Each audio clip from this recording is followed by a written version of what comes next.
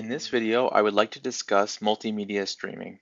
With all wireless collaboration systems, including VIA, playing movies while sharing your screen results in choppy and borderline non-watchable video. To conserve bandwidth, Share My Screen operates at a medium frame rate between 20 and 30 frames per second. These frame rates are fine for normal computing, but moving video is a challenge. For this reason, the Kramer VIA has an alternate way to play your video files that allow for smooth 60 frame per second playback. I'll do the demo using my Mac. One way to stream video is to first find a video file that you would like to play on your device, in this case, a 1080p movie trailer. Then drag this movie file to the VIA logo of our software.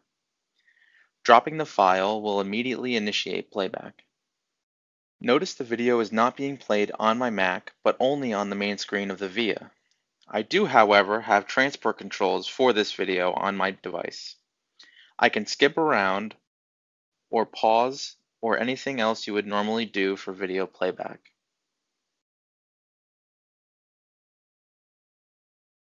An alternate way to accomplish the same task would be to open the Features menu of the VIA software. Then click on the Multimedia button and press Add Media.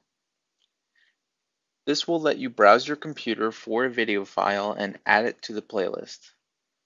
Once it's in the playlist, you can select it and press play.